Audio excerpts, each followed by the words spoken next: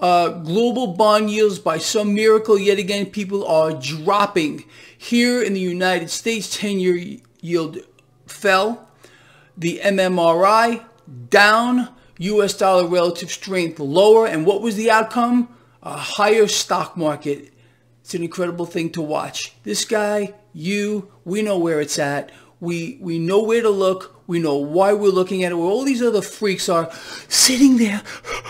The Dow Jones Industrial Average. It's insane to me. You turn on, I don't know any one of them, Fox Business, Bloomberg, CNBC.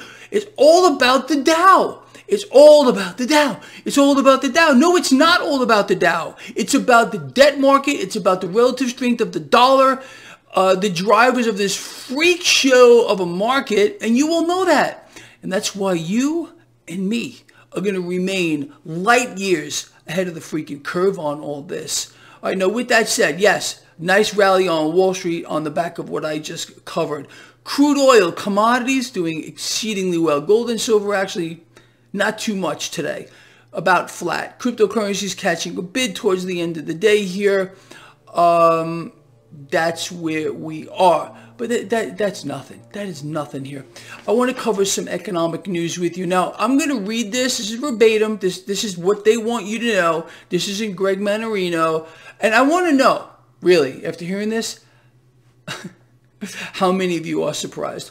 So, U.S. households have now reached a total debt burden of $16.5 trillion. According to their numbers, this is a 7.65% increase from the previous year. It's obviously more than that. Mortgages, auto loans, and overall debt also went up in the past 12 months. The average U.S. household now owes about $222,000 in mortgages per family, $17,000 in credit card debt, and $29,000 in auto loans. Does that sound about right to you? I would be willing to bet. But do you think for a nanosecond that this is done? No. You know what's going on. What are they doing? They've created an environment where people have no choice but to borrow. Inflation continues to rise. So speaking of that, we're going to get this big CPI number tomorrow, which we will talk about.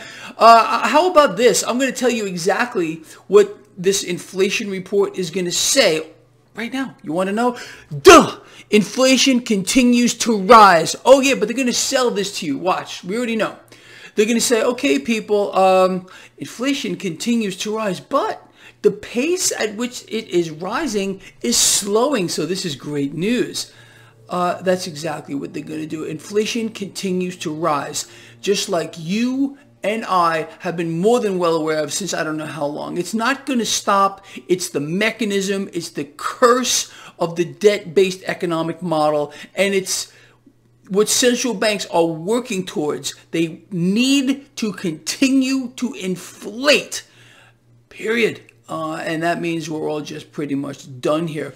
Now, if you recall, and I hope you've been with me for at least a few weeks, well, maybe a few months, because I've been explaining that the banks are in trouble, but actually you're in trouble. Okay, the banks, why are they in trouble if you're brand new here? No deposits, no loans, and no deals. Why is this occurring? Well, because our economy on a global scale, we're in a global economic meltdown, but you're not supposed to know that. The only reason or the only thing that's propping all this up and giving the illusion, it's an illusion, this whole thing is an illusion, that things are not really so bad, well, is the fact that debt continues to balloon. Personal debt, household debt, consumer debt, all ballooning. Every every program you could dream about, think about, fantasize about is being instituted to continue to balloon global debt. If this mechanism were not in place, this whole thing would look a hell of a lot different. Now, fact is, this whole system is it's insolvent. It's running out of cash, period. Very, very rapidly. You will know that. I've been covering this to the point of nauseum. Now, there was a leaked video, and I want you to watch this, okay? In the description of this video, this was being reported by Need to Know.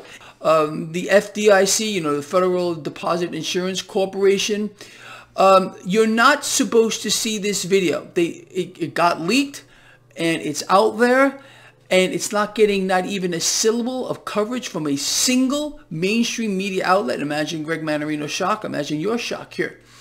So I just want to read a few things, and we'll cover a little bit more. So the FDIC, okay, everyone feels all warm and fuzzy. Oh yes, my cash is protected. It's federally insured. How many of you know this? Okay, the FDIC. Just please, for a nanosecond, pay attention to this. The FDIC is insuring roughly $9 trillion worth of bank deposits with only $125 billion worth of assets. Now, how does that work? $9 trillion in bank deposits are being guaranteed by $125 billion. Does that make any sense to you?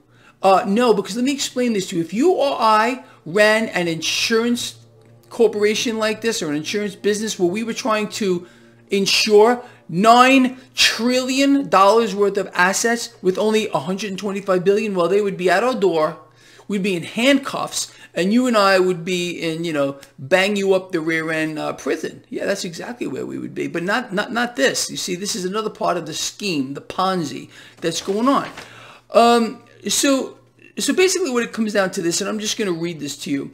The FDIC's Systemic Resolution Advisory Committee, the FDIC's Systemic, let's analyze this. Systemic Resolution Advisory Committee. So what does that tell you?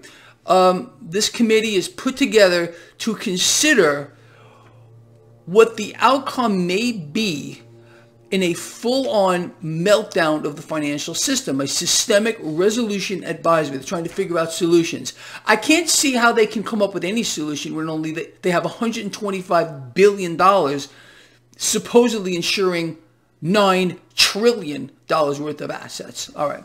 So anyway, this thing here had a meeting in November to discuss how the next market crash would occur and what steps would need to be taken to ensure not everybody tries to pull their cash out of the financial system at the same time.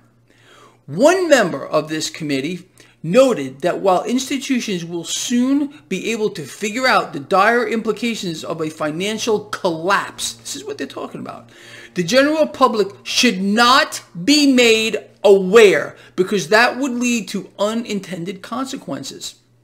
It's unfreaking believable, people. The FDIC officials recently discussed how to deal with the next approaching market collapse and hide alarming data from depositors to prevent bank runs now, because they don't want people, you know, running for the hills here. FDIC, you don't want a huge run on the institutions, and there's going to be. And there's going to be. What has this guy been trying to tell you forever? Get your cash out of these institutions. Leave whatever you have to pay your bills, but get it out. You know, what did they used to do in the old days? They used to put it under your mattress. See, let me explain this to you. In a full-on collapse of the system, you are going to need some cash in hand. I've been telling people that for years. You need some cash in hand. Stuff it under your freaking mattress. Bolt a safe to the floor in your house or something along those lines. Find a safe, bury it in your freaking yard. Okay, you want to win. Do you want to take down the financial system, or you want to keep feeding it? You know how you win. We pull our cash. All of us. We pull our cash because according to the FDIC, there is going to be bank runs. People, let me explain this to you in case. Sometimes things have to be spelled out. This guy, all of us, right here, this is our thing, have discussed, again, right here, how the financial institutions, all of them, I don't care what big lofty names they might have, okay? Goldman Sachs, JP Morgan, Morgan Stanley, these institutions are in trouble. And they're in more trouble than you and I even know about, okay? Duh. And the FDIC here is, You know, look, this leaked video. I'm going to cut this video short here because I want you to watch this. Again, you want to do yourself a favor? Watch this. Again, I'm going to give a big shout out to Need to Know here. They got this leaked video, and you could hear what these people are saying, and you're not supposed to know about it. And I also want to hear from you. After watching that video, are you at all surprised that there's not been a single word reported in a mainstream newspaper or a publication? Not a syllable, CNBC, Bloomberg, Fox Business, Reuters, nothing. It's all been, you know, just covered up. But I'm going to tell you something, and I want you to do this. This video down here, this article from Need to Know, share it. Get it out there before they pull it. They're going to pull it. There's no doubt about it. You're not allowed to know this stuff. Like I always tell you people, nothing is what it seems to be. All right, this guy here loves you a lot. I mean it.